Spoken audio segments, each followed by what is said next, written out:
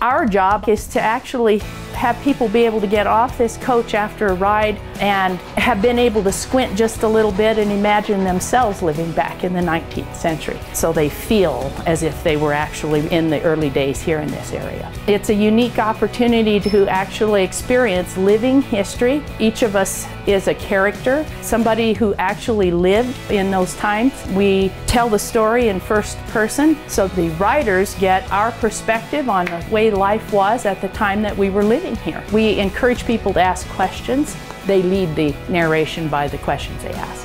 When you ride narration, you will have one character on the way up, and on the way back, you will have a different narrator. So you get two different perspectives, and it gives you more of a rounded feel. So if I can open my passengers' eyes to what kind of people really settle this area, then I've kind of done my job.